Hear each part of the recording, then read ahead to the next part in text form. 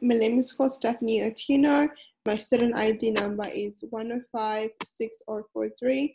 And today I'm going to be talking about the human rights of people with disability. In my introduction, I am basically going to be talking about what are the human rights and the legislations for people with disabilities, the Australian government obligations to people with disability, the legal consequences, the cases of failures, the measures taken by the Australian government to implement the human rights, the complexity of granting human rights of people with disability, my conclusion, and my references. In my first slide, what is the definition of human rights? What's the meaning of human rights? So human rights are the rights inherent to human beings, regardless of the sex, the race, nationality, ethnicity, language, religion, the age, disability, or any other status. Human rights include the rights to life, liberty, freedom of expression, and equality before the law. Every country has a national plan for the rights of people with disability. According to the Disability Discrimination Act, is a great example of what people with disability see as their rights. This is a part of the Act which says no one should be discriminated against because of something in their past, including the disability. It is also meant to provide information on the integrations of people with disability in society, as well as highlight various barriers and difficulties faced by people with disability. It is meant to be a resource for those who might be interested in integrating people with disabilities into society, as well as those who have no experience or knowledge about such integrations. My next topic is the legislations with the people with disability. People with disability, despite these legislations and agreements, are one group whose human rights are frequently violated. Chanley 2021. Persons with disability, according to the United Nations Convention on the Rights of the Persons with Disability, the UNCRPD, are people who have indeterminate mental, physical, or intellectual impairment that may obstruct their effective and equal participation, society in comprehensions to others. The United Nations 2006. The Convention admits to preserve and enhance these people's rights. Kamara ETL 2009. The Convention of the Rights of the Persons with Disability, the CRPD, is an international human rights treaty that outlaws discriminations against people with disability. The CRPD was adopted by 144 countries in 2006, and it provides a comprehensive set of civic, political, economical, social, cultural rights to people living with disabilities around the world. The objective of the convention is to promote, protect, and to ensure full enjoyment of all human rights by persons with disabilities, including through prohibiting discriminations on the basis of human rights. What are the obligations of Australian government in disability rights protection? By redefining the CRPD, Australia agrees to recognize that people with disabilities have legal capacity on an equal footing with others in the absence of life, and to take appropriate measures to ensure that people with disabilities have access to support may need to exercise their legal capacity. All measures linked to the exercises of legal competencies must also include adequate and effective safeguards to prevent abuse. Examples that the Australian government have given to people with disability the rights of education, as the state parties recognize the rights of persons with disabilities to education with a view of realizing the rights without discrimination and on the basis of equal opportunities. State parties shall ensure all-inclusive educational system at all levels and lifelong learning directed to. It also enables persons with disabilities to learn life and social development skills to facilitate their full and equal participation in education as a member of the community. Example as facilitating learning and sign languages, as the promotion of literacy identity of deaf community. Here I have more examples as what the Australian government has done.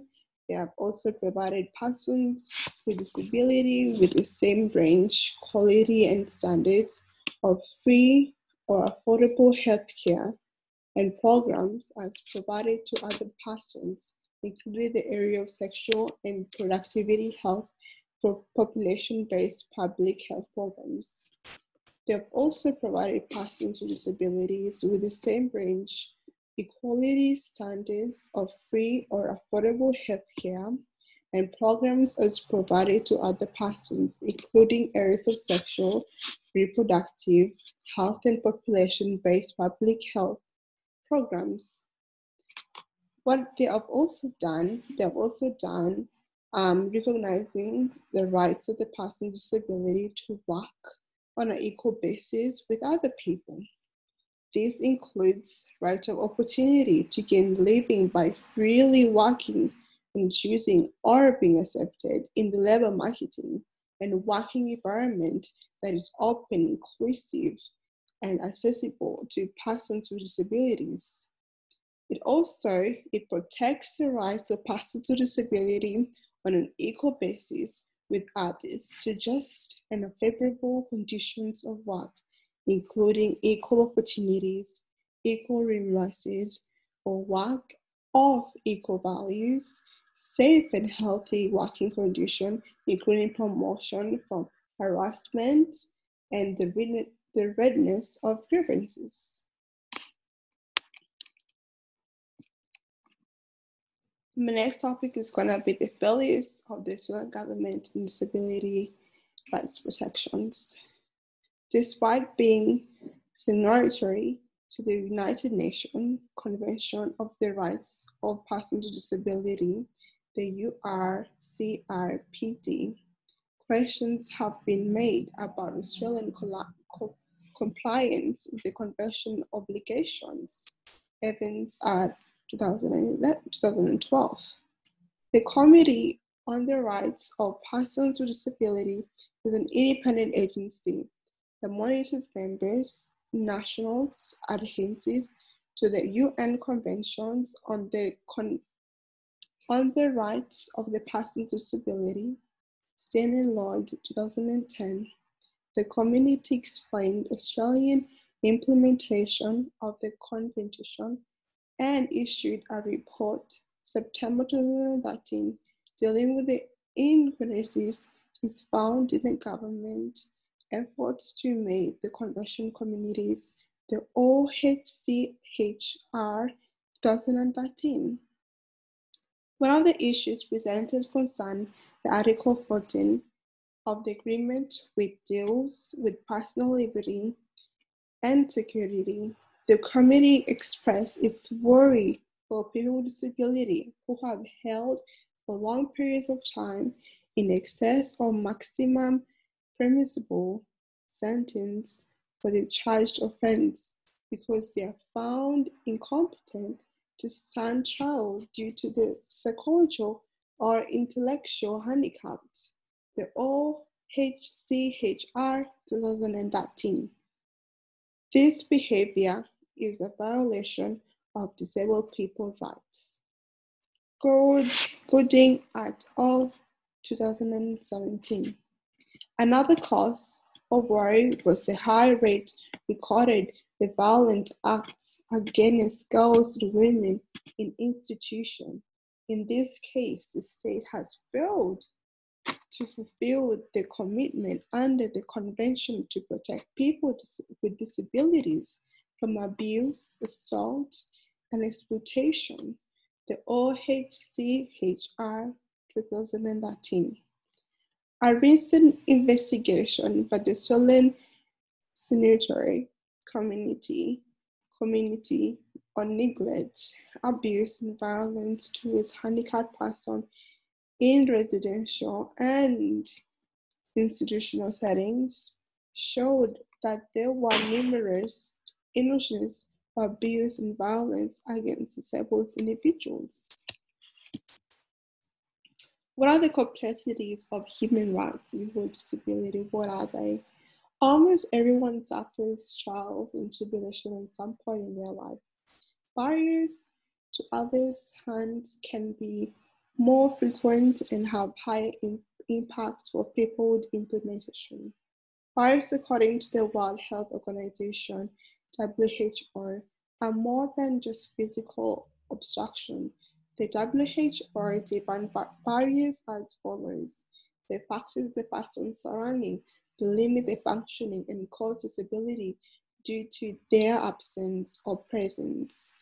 These include things like a physical inaccessibility, environment, a lack of irrelevant accessibility, technology, assistive, adaptive, and rehabilitative devices, negative attitude towards disability, services, systems, and policies that either non-exist or obstruct the participants of other people with health conditions in all aspects in life.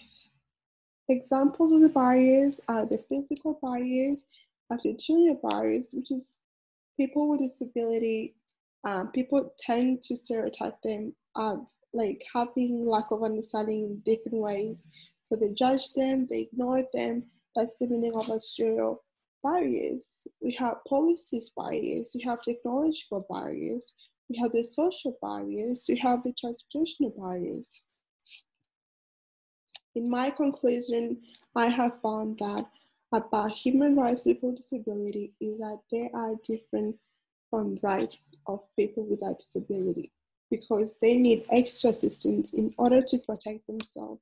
Although this is not a violation, it is still a harm to another person and it should be prohibited by law. People with disability are vulnerable and many rights are violated against them every day.